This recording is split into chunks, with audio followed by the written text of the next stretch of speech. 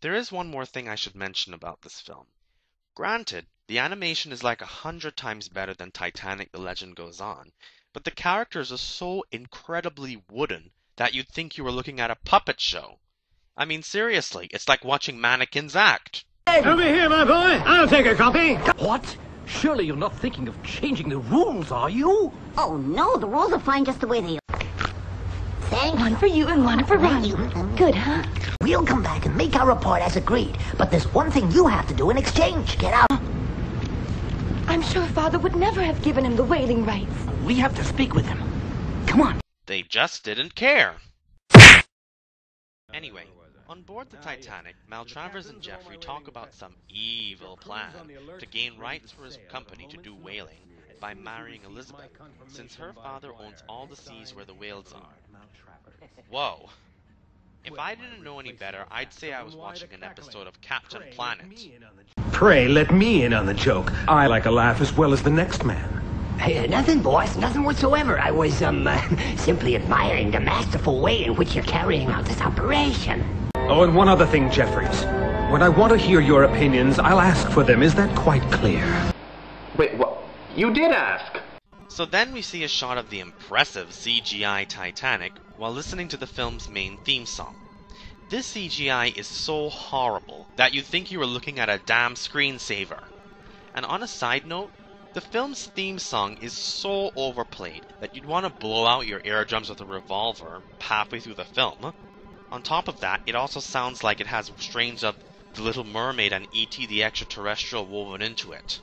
Oh, and by the way, once again smoke is coming out of the fourth funnel, and there are no people in sight!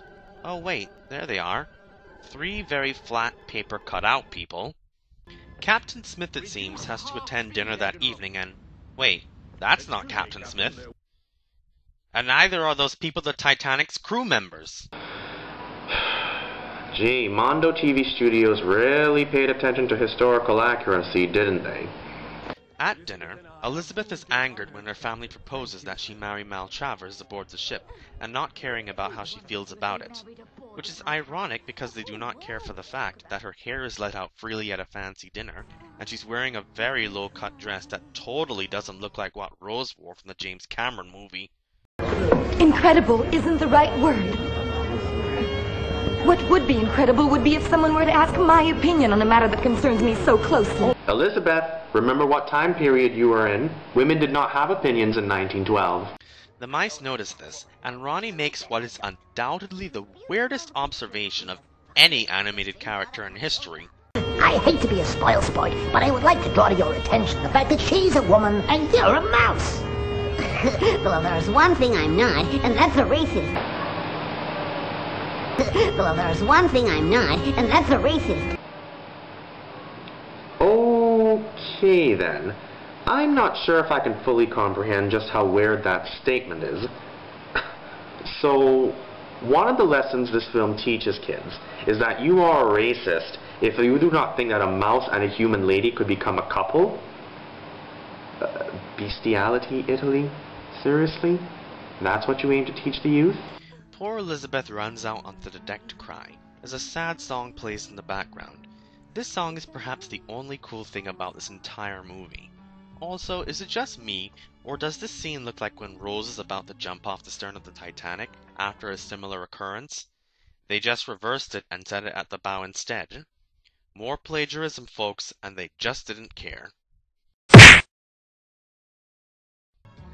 This would be a nice moment with some character development for her as she ponders her future, but then dolphins that come out of nowhere arrive on the scene. And it's weird because these dolphins look more like orcas. And then, the movie goes batshit insane. If you try, say goodbye. What's your name?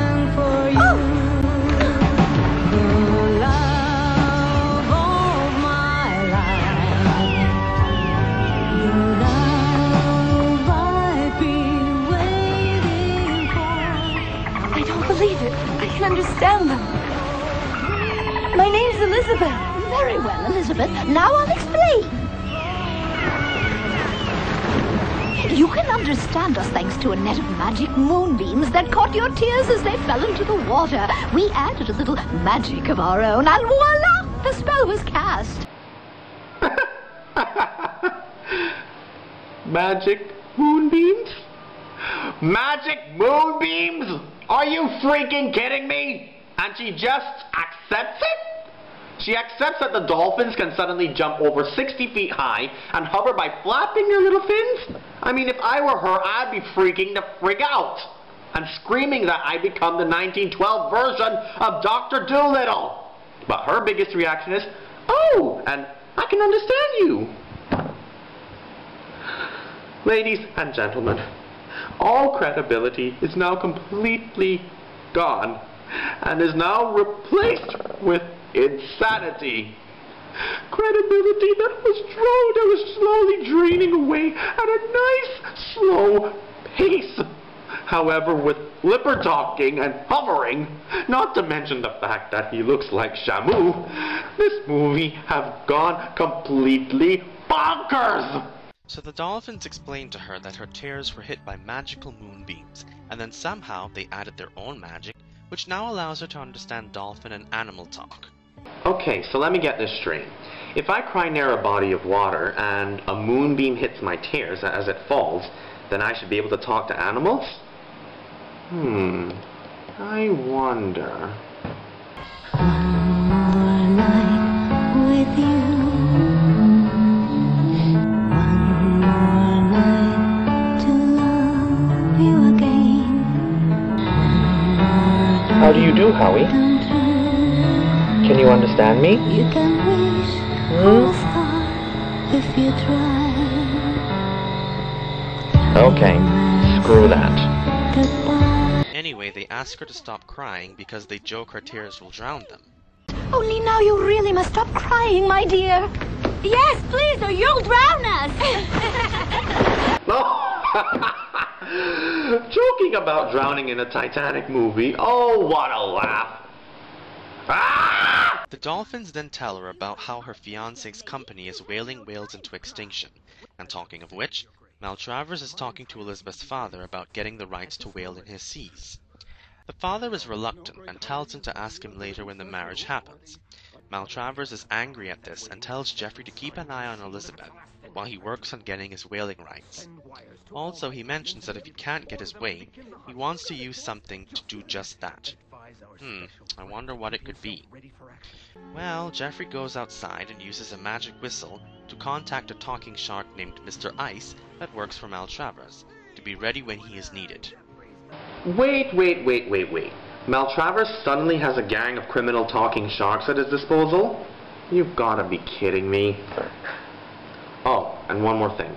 I forgot to question this, but how on earth did the dolphins know about Maltravers' evil plan to expand his whaling company? I mean, he had just sent Jeffrey to deliver the message before dinner. Did the dolphins somehow use their magic, a net of moonbeams or whatever, to accept the radio signal? Furthermore, at no point does this movie ever explain how Maltravers got the said whistle, or how he and Jeffrey got the ability to talk to sharks. I mean, did they cry off the bow off a whaling ship and then suddenly magic moonbeams strike them? I mean, seriously, people. Ugh. Thank you, Mondo TV Studios, for yet another gaping plot hole.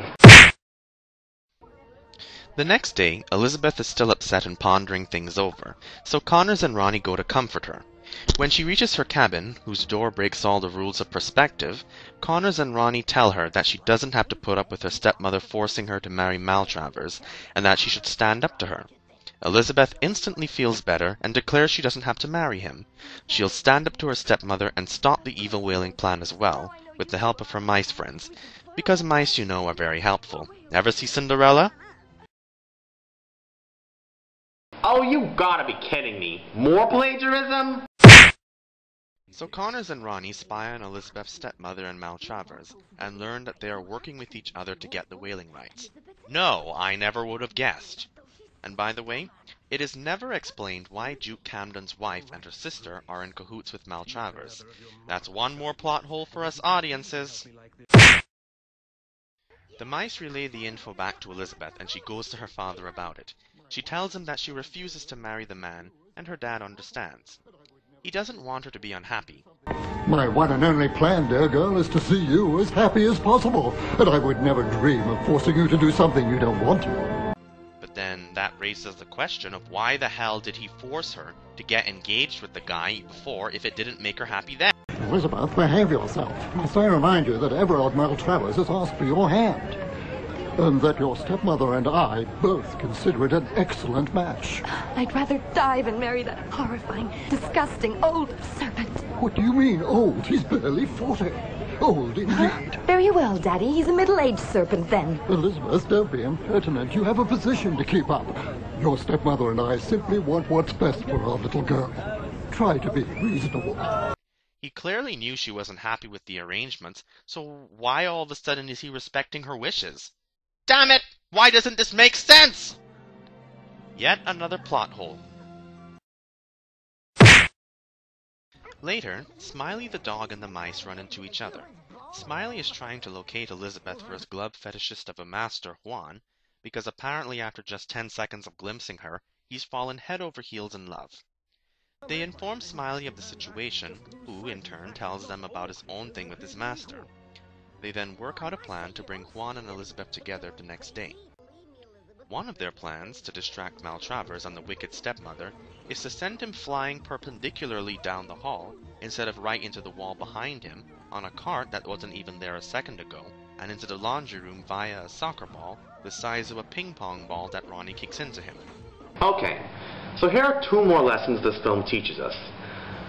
1. A tiny soccer ball kicked by a mouse can launch a full-grown man off the ground.